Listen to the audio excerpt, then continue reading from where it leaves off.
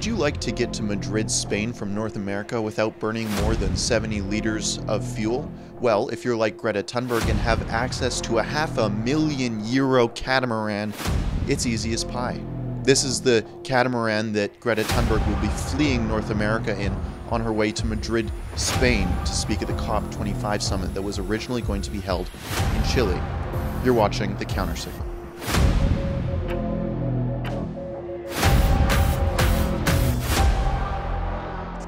Greta Thunberg has been in North America for nearly 11 weeks now, and in that time, she has been doing everything from election interference in Alberta and Montreal to cozying up with jet setters like Leonardo DiCaprio, who own yachts and planes and everything in between.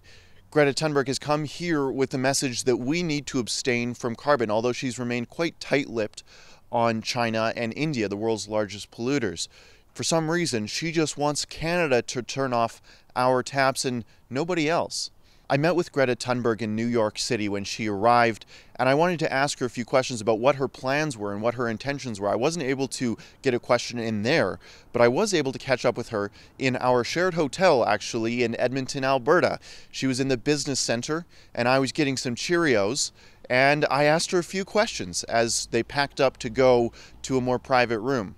Now, I want you to take note of the people in that room.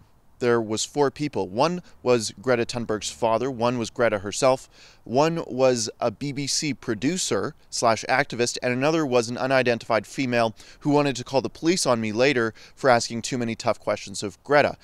Now, because she originally came to North America to go to the COP25 summit in Chile, which was moved to Spain, she had to find a way to get back across the Atlantic Ocean. And in that conversation, in that business center, in that hotel in Edmonton, she committed to me personally to not taking a plane back.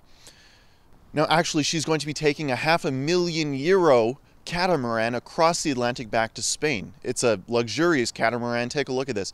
There's 3 beds in it, and all 3 of those beds are filled up with a family, a third woman, and Greta herself.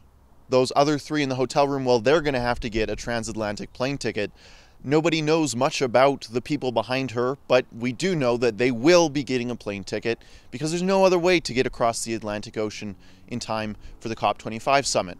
So I want to thank the protesters in Chile personally for saving us from nearly a year of Saint Greta telling us that we need to change how we live our lives while ignoring China and India and every other major polluter in Asia and Europe and Africa. I'll be going to COP25 with my colleague Sheila Gunn-Reid. We're going to be there in person to ask Greta, her crew, and everyone else going to the UN some tough questions. And I want to thank Greta for being my carbon offset because I will be taking a plane there. For Rebel News, I'm Keean Bexte.